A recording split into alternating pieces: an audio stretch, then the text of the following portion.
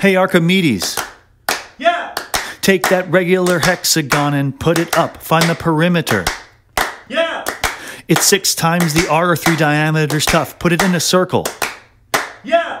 Its perimeter is not quite circumference but close. There's extra space. Oh yeah!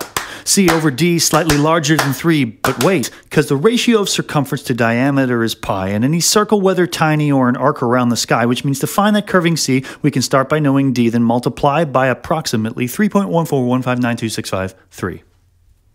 Hey Archimedes, Yeah!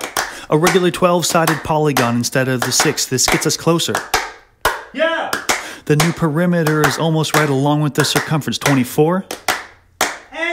Or a 48-sided polygon might pass the test. We're so close. Oh yes! But we'll never really line up with the C like this, because the ratio of circumference to diameter is pi, and any circle, whether tiny or an arc around the sky, which means to find that curving C, we can start by knowing D, then multiply by approximately 3.141592653. The Babylonians and Egyptians, yeah, they got pretty close, but the Greeks did it best with 3.14. They couldn't imagine regular polygons with infinite sides to define a perfect circle for engineering and design.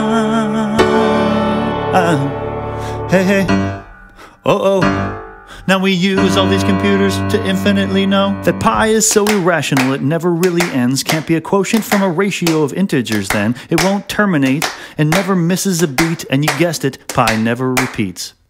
Because the ratio of circumference to diameter is pi, and any circle, whether tiny or an arc around the sky, which means to find that curving C, we can start by knowing D, then multiply by approximately 3.141592653.